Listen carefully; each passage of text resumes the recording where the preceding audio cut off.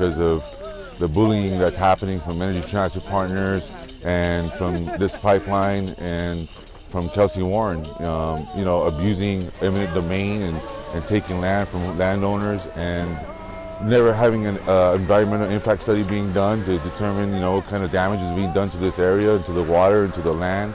And we're here to say enough is enough. If we don't start setting up now, who knows where we're going to be at in 10 years? What kind of future are we going to leave behind for, you know, for our kids and our grandkids and their grandkids?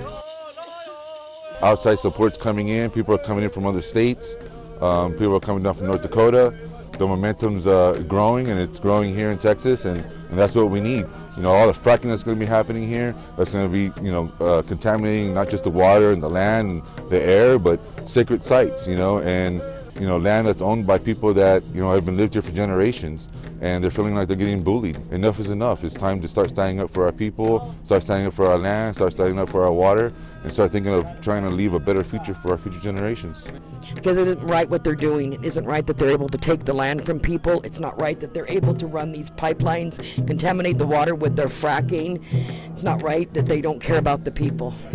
We hope that we can slow it down enough so that we can give enough time for all the people that are up in Standing Rock, all the people in the different states, to find their way down here to kind of help and stand by us in solidarity, the same as we did out there in Cannonball.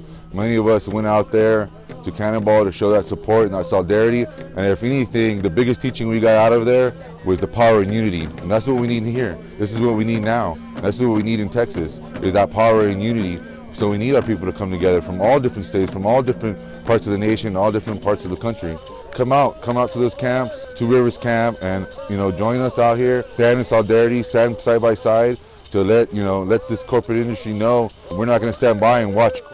So this land was originally part of the Americas before colonization, right? So before there were borders and before we were separate countries, it was all one land that belonged to the indigenous people of the Americas, which is my ancestors, you know, and my future descendants, hopefully, and the ancestors of all my brothers and sisters that are here.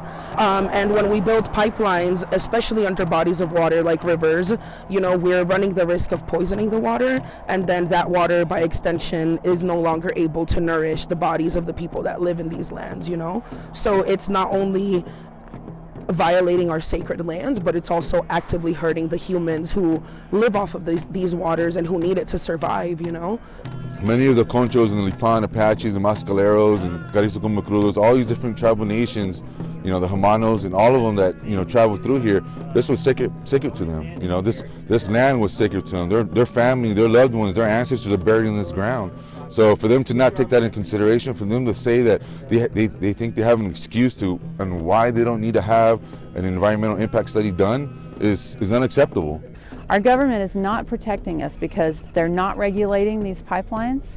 They're not regulating the fracking that's going on. The Big Bend region is under attack by multiple oil and gas industry efforts, and this pipeline just helps perpetuate the fracking. We have to honor the indigenous people of this land, and we have to make sure that we honor the land itself, and in that way we'll honor each other and we'll sustain this place for longer.